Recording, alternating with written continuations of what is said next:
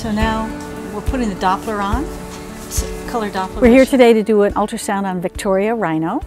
She was inseminated 53 days ago with frozen semen, and we discovered that she was pregnant at day 18 after ovulation, after insemination, and she's now at 53 days.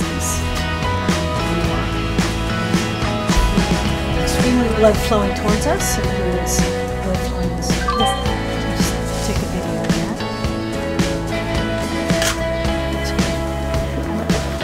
So the first thing we're looking at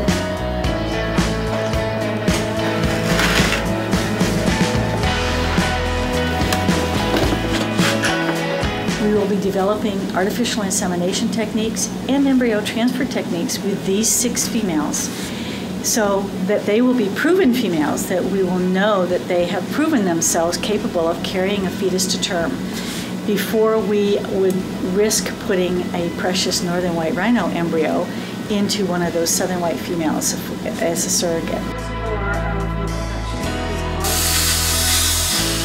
Up here into the vapor just so long, and then it has to be down. And every one of these